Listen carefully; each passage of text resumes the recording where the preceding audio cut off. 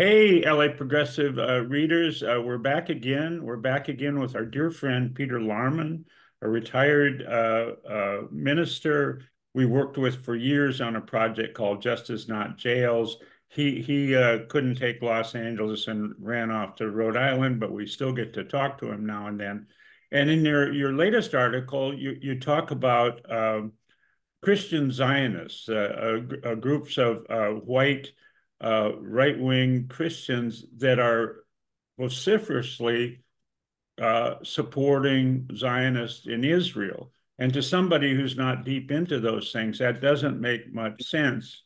But maybe you could start by giving us your perspective on what is anti-Semitism.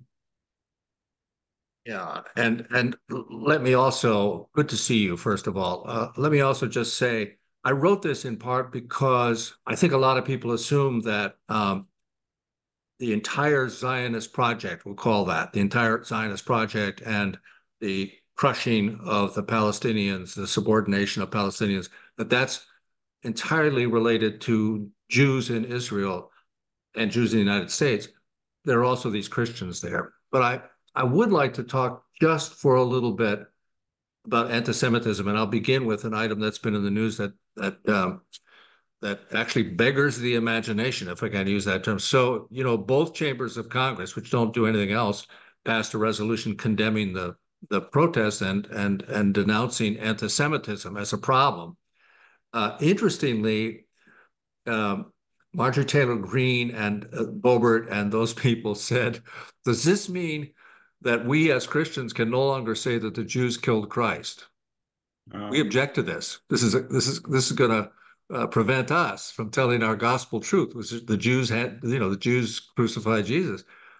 Wow. When I saw that, I thought to myself, okay, so there is this big block of people, white Christian nationalists for the most part, who actually are not biblically or religiously literate at all, because the idea that the Jews killed Christ is an age-old canard. It's, the blood libel. The Jews call it the blood libel. It's at the root of a tremendous amount of anti-Jewish hatred over the years.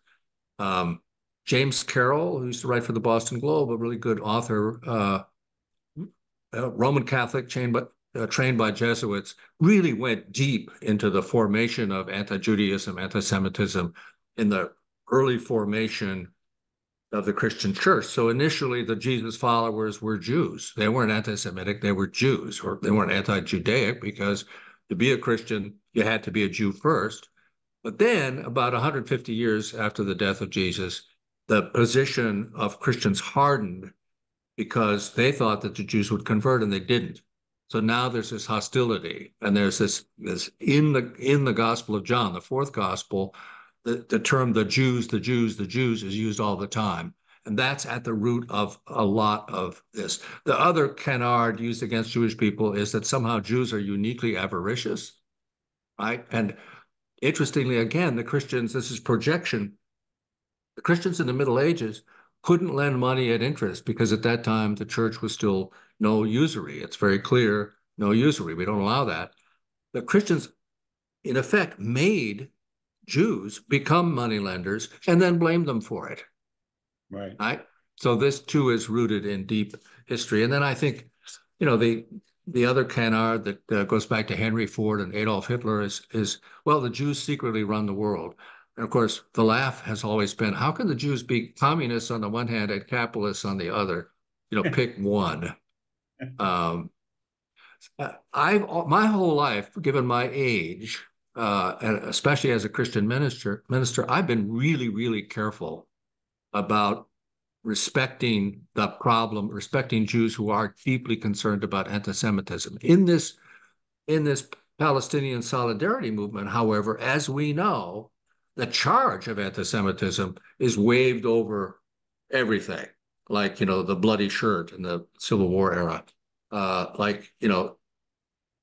I'm questioning what Israel is doing, what the state of Israel and Netanyahu are doing. You are, by definition, anti-Semitic, and that's really, really horrendous. That's really horrendous. And so the Bidens of the world, the moderate Democrats, they're like, well, their first reflex is to say, uh, on the one hand, what's happening in Israel and the suffering of the Palestinians is horrible. On the other hand, there's anti-Semitism, as though somehow it's okay that 2 million people are at the brink of starvation, disease, killing from the air, because after all, there's anti-Semitism in the world. That's horrendous. Now, to turn the conversation where I'm meant to go at the beginning. So these Christians, and they're overwhelmingly white Christians, overwhelmingly in the South. Their kind of figurehead is this guy named Hagee, John Hagee, who has a mere 25,000 members in his megachurch in San Antonio. I should say 25,000 gun-toting members in his church in San Antonio. But he's made hay, if I could use that term. He's raised money and so forth, fomenting this love of the Jewish people and this intense push, a lobbying push, which Jared Kushner and Mike Pompeo and the Trump administration took full advantage of to move the capital to Jerusalem, the capital of the state of Israel to Jerusalem, and to crack down on the West Bank, to take over all of the housing in East Jerusalem. Horrible things, completely endorsed by these Christians. And you might ask yourself, wait a minute, these are Southern ignorant Christians. Clearly, if you ask them about all this stuff about Christ killers and stuff, they'd say, yeah, the Jews killed Christ. Absolutely, they did. Right? But they're for what the state of Israel is doing now. They are Christian Zionists, and they're powerful. They're well connected. There's a lot of money in Texas. There's a lot of money in these states. There's this whole secret network, not very public, of people who support Israel, who are Christians, American Christians. Why is that? It's not because they love Jews. It's because in their idea of biblical prophecy, Christ won't come again unless the second temple is rebuilt on the Temple Mount, right? So of course that mosque has to go, and the Arabs have to be, destroyed. Then Christ will come, but and here's why I advise Israelis not to take this kind of help. Then Christ will come, and the Jews will go poof. Are you with me? I know Yeah. that sounds bizarre, but No, well, that is their belief. Now, there's a pretty, hard-edged Zionism in this Christian group, because their view is it's okay for the state of Israel to show no mercy at all, to liquidate these people as though, this is the Wild West and they're, the Native Americans who have to be uprooted. Um, uh, uh, and it's a softer version of that, which is um, Israel, as an idea at least, does belong to the Jewish people. I think a lot of Christians feel that way. They don't know what kind of Israel that would be, not necessarily a militant one, but the idea that the Jews ought to have a homeland is pretty widespread in Christianity. And again, if I can just say one more thing historically, all this grew out of the British Mandate. The British got control of that whole region after the Second World War. They took it over from the Ottoman Empire. So they just drew lines in the desert, Lawrence of Arabia, all that kind of stuff. They're running around there with their little pith helmets on. And these are imperialists. This is the high watermark of British imperialism. And they said their prime minister and their foreign minister were evangelical Christians. They're high-class people. Lord Shaftesbury, the 7th Earl, this guy, Arthur Balfour, who was made an Earl for his service to the crown. They said, well, the Jews are kind of a pest around here. We don't want them here. They've been thrown out of England, centuries ago for the most part. And they're a problem as a restless, as they said, deracinated people living in European capitals. What if we give them this homeland? Wouldn't that be a good idea?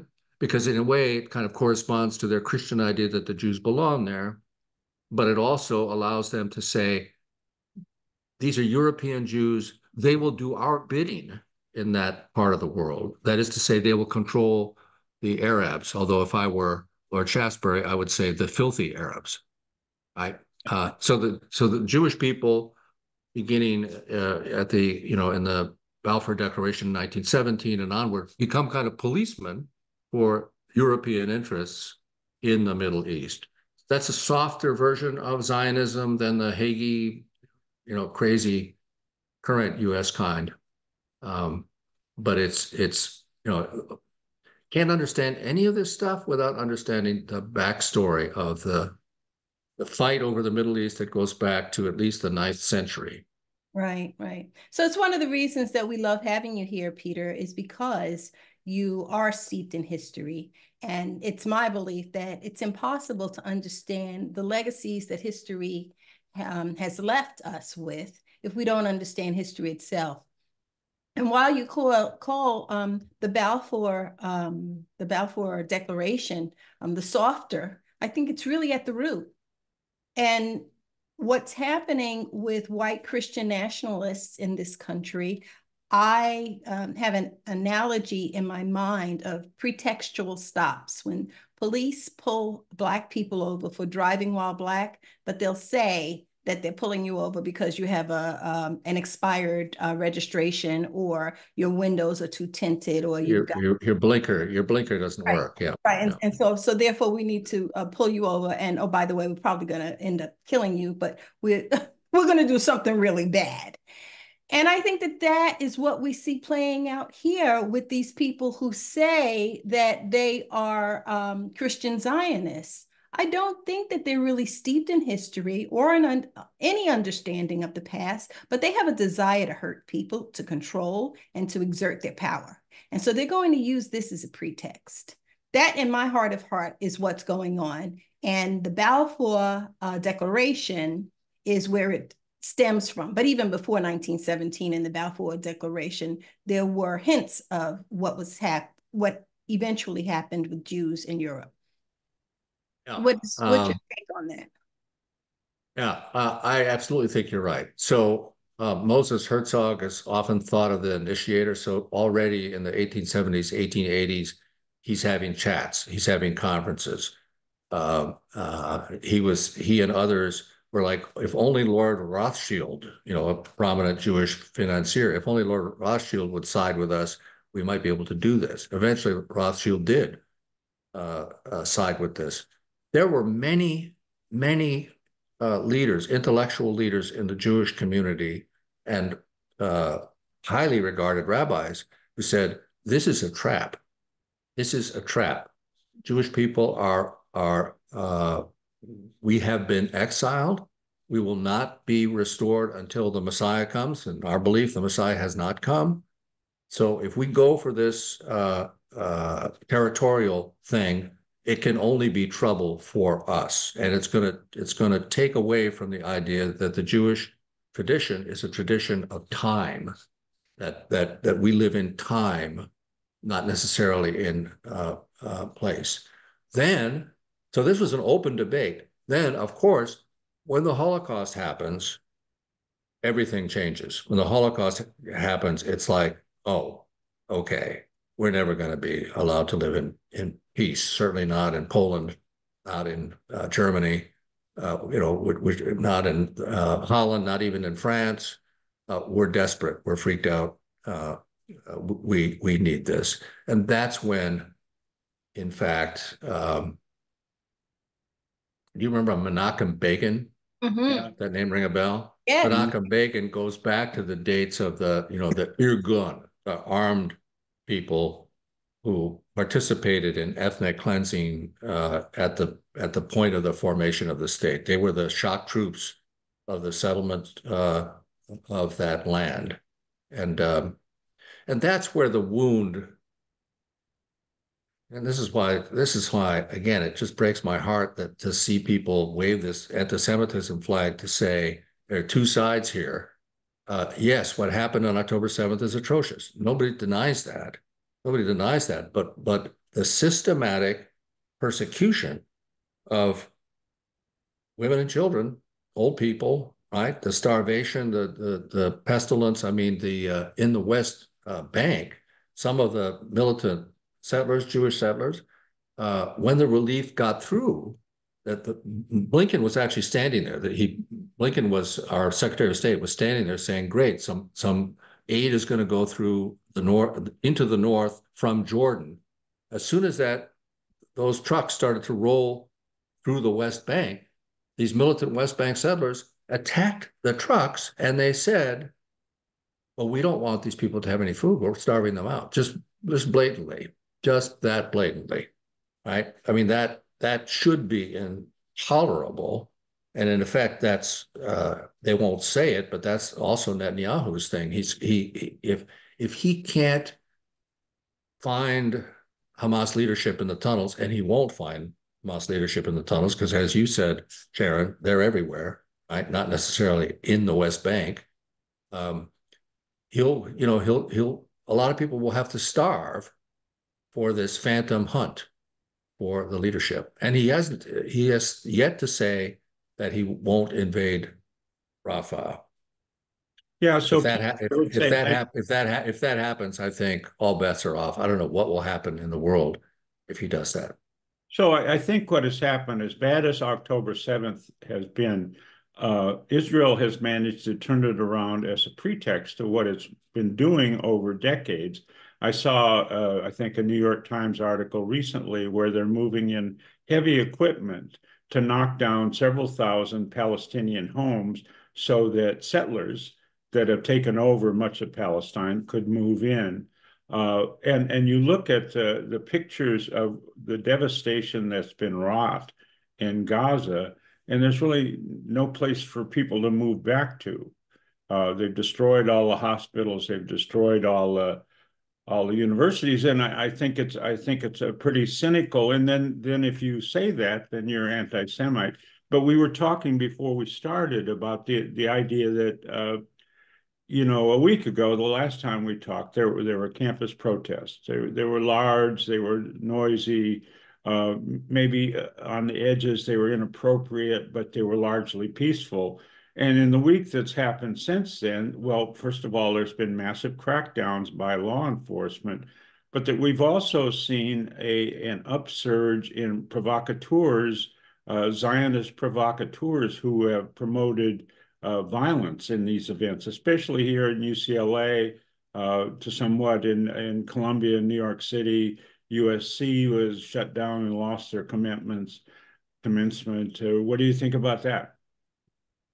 Yeah, it's hair raising to watch that develop. And a good friend of mine who teaches philosophy and Jewish studies at UCLA, David Myers, was quoted, I think, in the New York Times saying, "This is a chilling new development, not entirely unpredictable."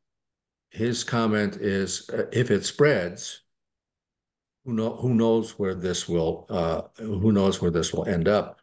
The deeper problem, however, is that the rhetoric of the so-called Democratic Party mainstream has really turned ugly in terms of these protests, in terms of the extent of the endorsement. Because why? Because they don't want Trump to have that issue. Sort of like the border, right? They don't want the Republicans to own this issue of disorder, chaos, violent people wearing Palestinian garb. That to me is the most concerning thing of all. They're not going to stop and this is why the moderate Democrats, and I guess I'm a progressive Democrat, but the moderate Democrats seem to be oblivious to this. If they yield to this hard right initiative, which is led by people who are completely unsavory, people like Christopher Rufo, right? I mean, Christopher Rufo's other project is to root out DEI, to root out diversity, equity, and inclusion, right? To get rid of any college curricula that dare to talk about the actual history of the United States or racial justice. it's for them, it's sort of one project, and they see this opening. You know, I don't know what Eric Adams, the mayor of New York, is doing, but his rhetoric is somewhat representative. I mean, he's completely on the side of, you know, sending the cops, clean these fuckers out. Pardon my language, right? I guess in that city he thinks it's going to play to his advantage politically, but it's atrocious. The other thing, of course, that when this blanket labeling of anti-Semitism is dropped, the other thing that's completely obscured is that I think on almost all campuses, certainly here in Providence at Brown, it's Jewish students. It's Jews for Ceasefire Now and Jewish Voice for Peace. It's Jewish students who are in the leadership of this. So does this mean that the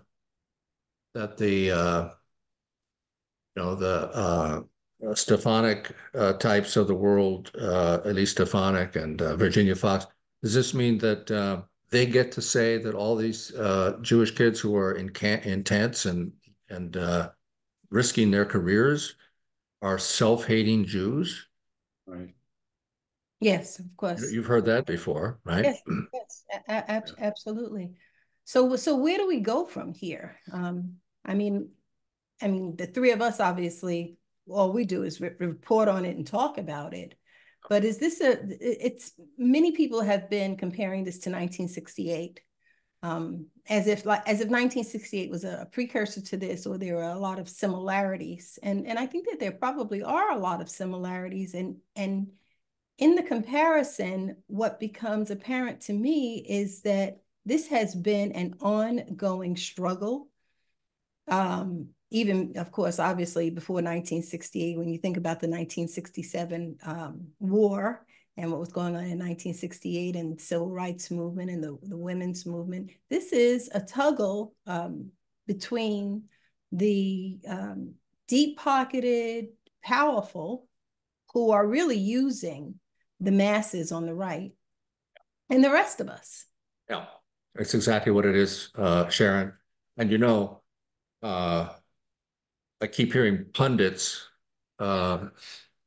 unbelievable who gets paid to make comments like this, but I keep hearing some of our leading pundits say, well, wouldn't it be ironic if the protests somehow led to a Trump victory? And when I hear that kind of talk, I say, all right, so, and I say this to, you know, my comrades, my colleagues, the people who are like me in solidarity with the Palestinian people to the greatest extent possible. What it says to me is our move, to answer your question finally, our move is to put maximum pressure on every Democrat we can get our hands on to say, you need to fix this. You need to lean on Biden hard, much harder.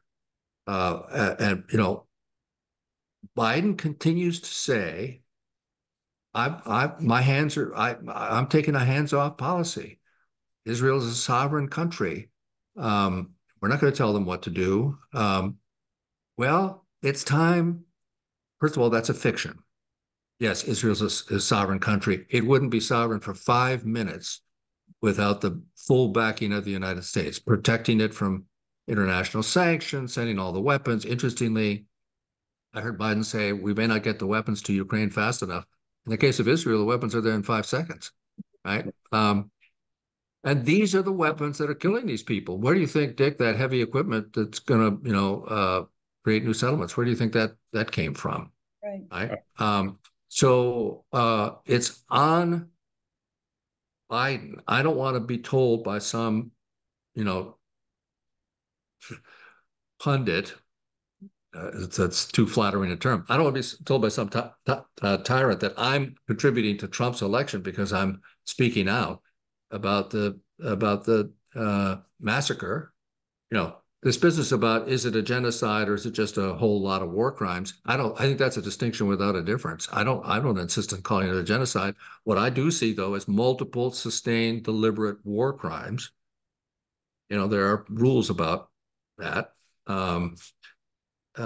It's on Right. Biden to end. It's on Biden to end that. It is on Biden to end that. Uh, his problem is, he would be perceived as pushing out Netanyahu, casting Netanyahu to the winds. Who cares? Who cares? Netanyahu should be in jail. He's a completely corrupt person. Yeah. Right. 35,000 dead Palestinians don't care what you call it.